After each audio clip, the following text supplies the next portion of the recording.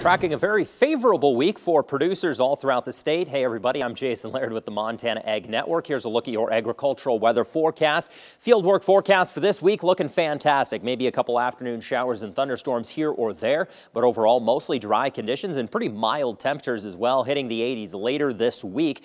And looking at these mountain snowpack, this is the snow water equivalent percentage of normal. Really lost a lot of ground throughout north central and central Montana with the warmer weather we experienced last week. This little last batch of moisture really amped things up in southwestern and south central Montana, well over 100% of average, but again, central and north central Montana up into northwestern Montana, not much in the way of snowpack. So to compare last year to this year, last year at this time we were at 1.9 inches of water. This year we're at 1.8. So really not too terribly different.